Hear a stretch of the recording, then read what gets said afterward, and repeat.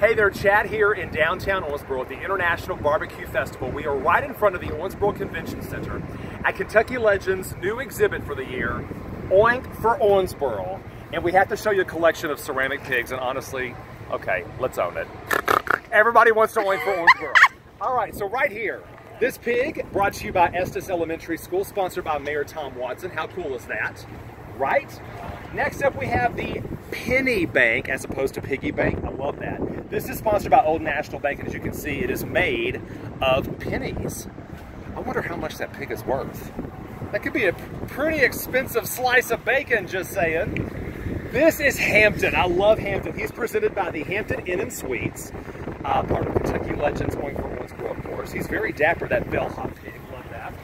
Always reminding you to call 811 before you dig. This pig is Tony, and he is sponsored by Southern Star Central Gas Pipeline here in Owensboro. I love that. How cool is that? All right, moving on down.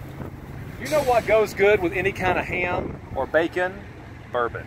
And our friends at O.Z. Tyler Distillery have done honey. This is inspired by our friends from Dream Riders, but check out honey. Look at that. That's what you call honey ham.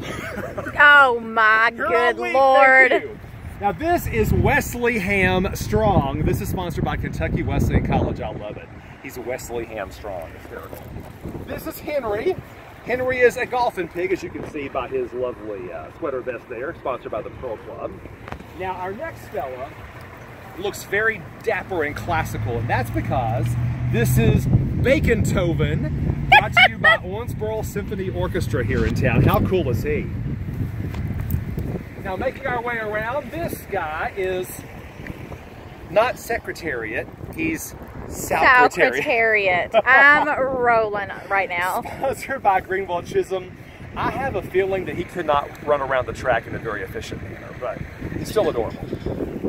And finally we have Alexander Hamilton, sponsored by Independence Bank. But see, if you come down to downtown Owensboro International Barbecue Festival, you're going to be inspired to oink for Owensboro.